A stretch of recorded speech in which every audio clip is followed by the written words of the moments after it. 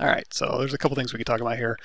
There's some weird ones, like if you pull out and pull back in, it's going to elongate. That's actually a feature. If it's doing that automatically, like if you had it look like this all the time, every time you're dragging it out, that's the strength multiplier. But if it's doing that and it's like in a bad state, hold down Control and that'll snap it. It's basically snapping it to your brush size, but it'll take it out of that bad state and then it should behave as normal. So as far as like holding down Shift to constrain, it's going to do like kind of a weird constraint, like I don't even know what that is. And how you find out what that is if you hit W, and by default you're going to have your gizmo, and your gizmo is going to look normal.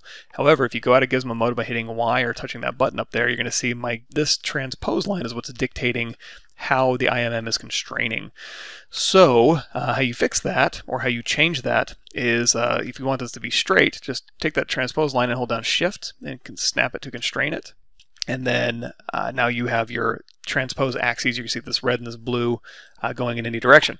So now when I hit Q and then we drag this out, you're going to hold down Shift, and now it's going to constrain to that camera angle. An alternative to that is you can go, and that's kind of camera based, you know, just straight out on that axis.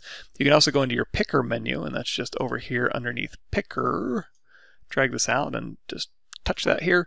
And now you're going to see no matter, and that's basically an arrow coming at you. So as I go and I drag on here, it's not following that surface normal anymore. And I'm not even holding down Shift. It's just literally coming straight at me to my camera. So I can move this arrow over here, just click and drag, and now it's always going in that direction. So let's go ahead and back this out. And we can turn on continuous orientation just to get it to behave like normal.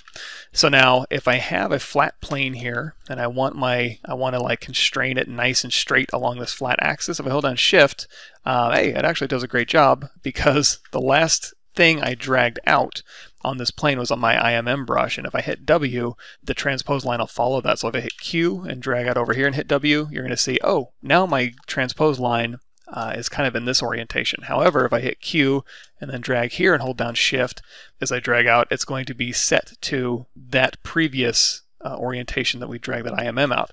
So if you want to reset that, let's hold down Control Shift and clip that back a little bit more. What you can do is if you drag straight out, it's still going to set that orientation like this. It's going to be, see how it's straight up and down? So if I hit Q and hold down Shift, it's going to point straight at me.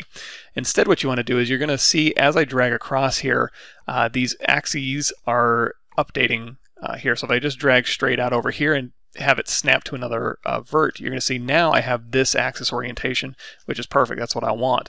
So now I'm going to hit Q and hold down Shift. It'll hold down Shift and it'll snap straight up and down. So now you're in good shape. If I go over here and drag it out and hit W, it's reset my gizmo behind the scenes. And now if I go over here and hold down Shift, it's going to snap to whatever that gizmo orientation is. So again, two ways to reset this. Q and just drag this out and hit W, and then your gizmo is going to be reset to this axis. However, it may not be perfectly straight, although this isn't bad. Let's try this. Let's go over here and like make it askew. So now it's kind of in this orientation. So now if I hold down Shift, it's always going to want to drag out in kind of that X pattern. So if we want to do it in a perfect straight down cross pattern, again, what we can do is we can just hold down, just go across this and then snap it to another point along that surface. So now it's going straight out here. So now when I just tap on that surface, it's going to be straight up and down, straight out from that normal. And now when I drag it out, all of these Phillips heads will come out like crosses and not X's. So that's a way behind the scenes to kind of get your orientation on your IMM brushes to behave a little bit more expectedly.